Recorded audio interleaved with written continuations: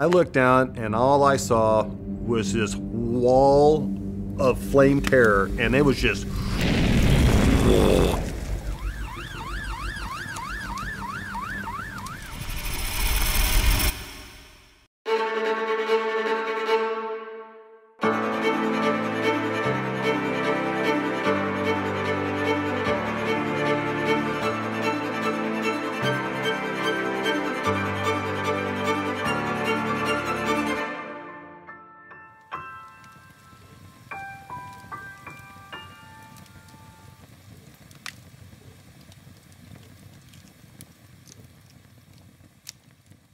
September 8th, we had been advised was going to be a red flag warning. And it looked like we were going to have an extraordinary wind event.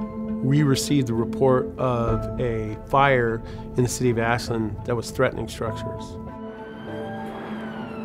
In the 15 minutes it took me to get from my house to the station, there were already about a half dozen homes that were involved in fire.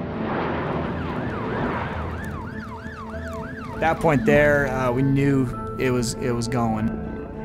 But still, not in my wildest dreams would I have thought that it would have made its way all the way down to Phoenix. Smallest flame, the smallest ember, was catching homes and businesses on fire. It was going towards populated areas so quickly that it was really up to law enforcement to go in with our PAs and announce that it was an evacuation and to leave immediately. And like they didn't give us a chance, just like leave. it sounded like a jet engine just roaring, and it was coming, and you could feel the vibration off that thing, and you were like, we gotta go.